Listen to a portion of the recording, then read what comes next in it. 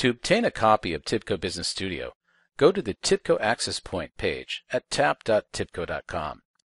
You'll be presented with the main Access Point page, which presents several TIBCO products and samples to download.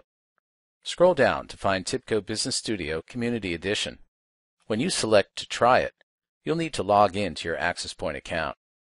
If you do not yet have an account, you can register and create one immediately on this page so that you can download TIBCO Business Studio.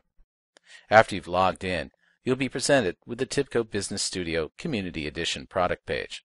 After reading and accepting the end-user license agreement, go to the download page. If you've already downloaded TIBCO products from Access Point, you'll be presented with your Access Point account downloads page. Otherwise, you'll see a first-time download page for the product. Either way, you'll be able to download any of multiple versions of TIBCO Business Studio for your operating system. Choose the appropriate version button to download the product zip file. Unzip the product file and locate the universal installer within the directory.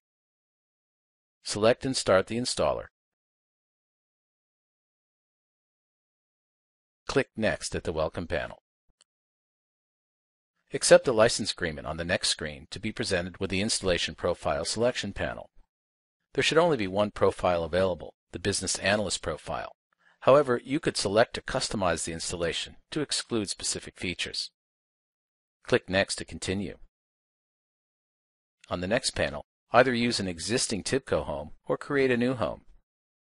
After configuring your target home directory, click Next to receive the pre-install summary where you can review the features about to be installed.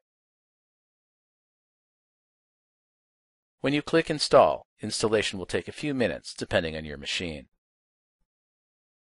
When the installation finishes, you'll be presented with the installer post-install summary. You can now start TIBCO Business Studio by locating the TIBCO Business Studio executable within the Studio 3.5 Eclipse subdirectory. Double-click it to start it. You'll first be asked to select a workspace to contain your project files and settings. You can accept the default name or indicate a different name, location, and directory to be created. Click OK and wait for Business Studio to open with its welcome screen. Close the welcome screen to reveal the Business Studio set of default views and perspective. To prepare to follow along with the demonstrations in this course, create a new project by going to the File menu and selecting the BPM Developer Project template.